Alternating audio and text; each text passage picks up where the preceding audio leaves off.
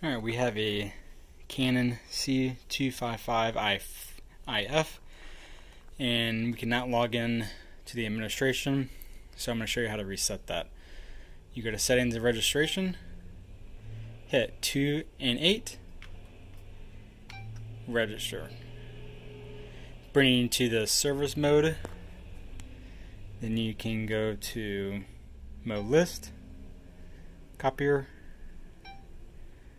and then go to function, and you want to go right here where it says clear, password clear.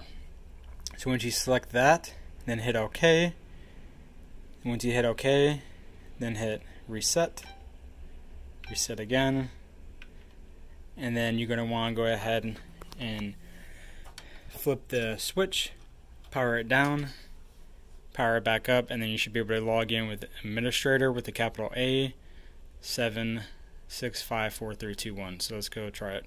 Alright, we are at the administration window.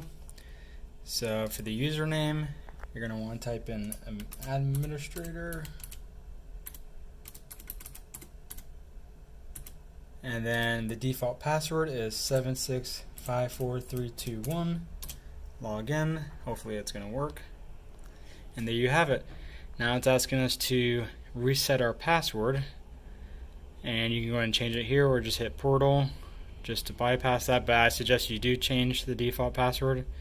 And there you go, you guys. That's how you can reset the administrator web login for the Imagerunner Canon printer.